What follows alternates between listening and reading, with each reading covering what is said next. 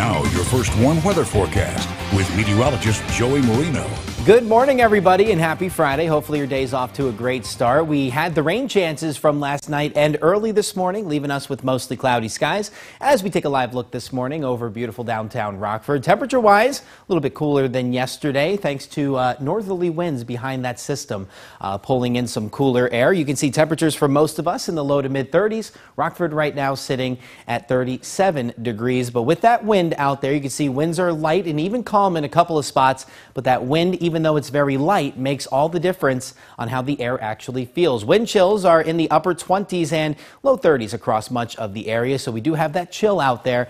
So just make sure before heading out the door that you grab that jacket, and then you should be good to go if you're going to be heading out on the roads this morning. Overall, though, that rain from last night did leave the area as that low pressure system pulled away, and also with that low pressure system, it took the breeze with it. So we're looking at very light winds this morning as that low pressure system now makes its way over the Great Lakes and even into upstate New York, leaving us with dry conditions for right now under mostly cloudy skies. We are going to hold on to the cloud cover for a little bit as we head towards midday, but then we'll see a little dry air make its way in, allowing for a mix of clouds and sunshine, so a few peaks of afternoon sun. Seasonable temperatures in the low 50s, right around where we should be for this time of year, and then we should end the day with a quiet evening commute. Let's take a look at all of that using Futurecast. You can see we do stay mostly cloudy into midday. There'll be a few peaks of sunshine during the afternoon, but overall we do stay dry for the end of the work week. Now, clouds will be pretty quick to move back in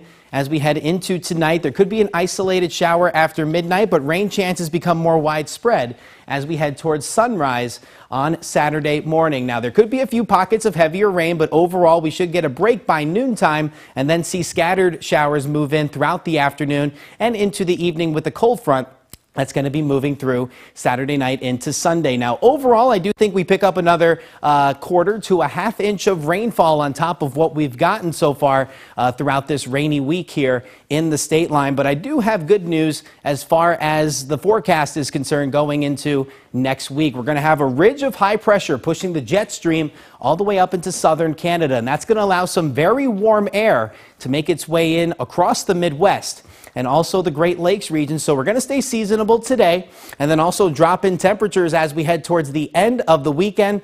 But take a look at how warm we get going into the start of next week. We got low 60s moving in for Monday and Tuesday. We also got a decent amount of sunshine thanks to that area of high pressure moving in. Then we'll see rain chances return as we head into Tuesday night and Wednesday morning. Back to you.